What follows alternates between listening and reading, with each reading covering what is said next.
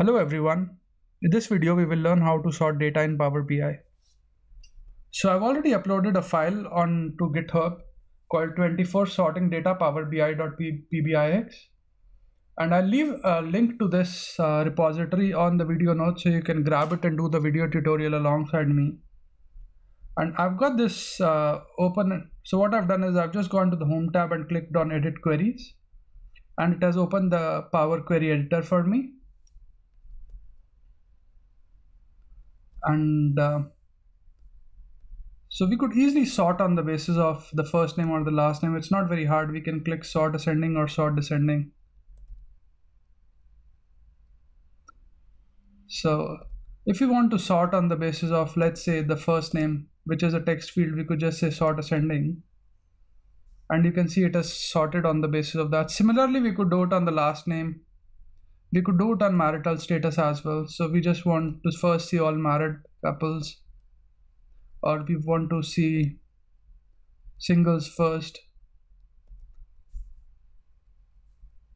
So we'll remove this, but just to give you an idea.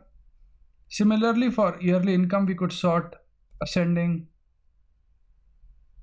or sort descending.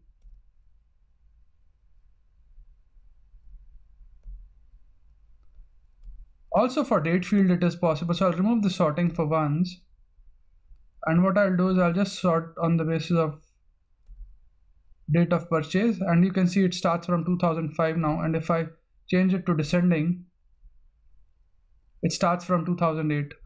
We can remove that as well. So what if I want to sort it on commute distance? What I could do was I could duplicate this column here and call it commute distance sorting.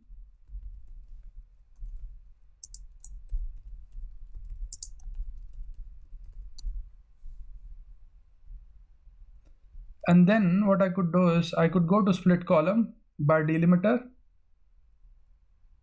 and I could split on custom column hyphen and click OK. And it has split this into two. So I'll remove this.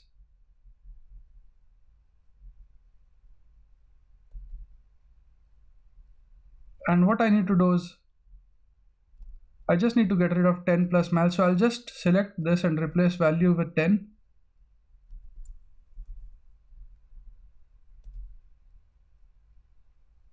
And you can see it has 10 plus miles. It has just changed across the board. I'll just change the name here.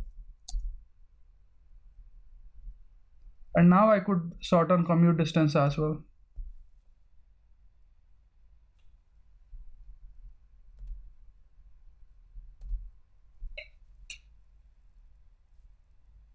So in this video, we learned how to sort text fields, how to sort integer fields, how to sort date fields, and we've also learned how to sort fields which are text but they don't have a pattern, and by splitting on delimiters. So I hope you find this video useful, and thanks for watching this video. Please do subscribe to my channel if you enjoy what I'm doing. Thanks.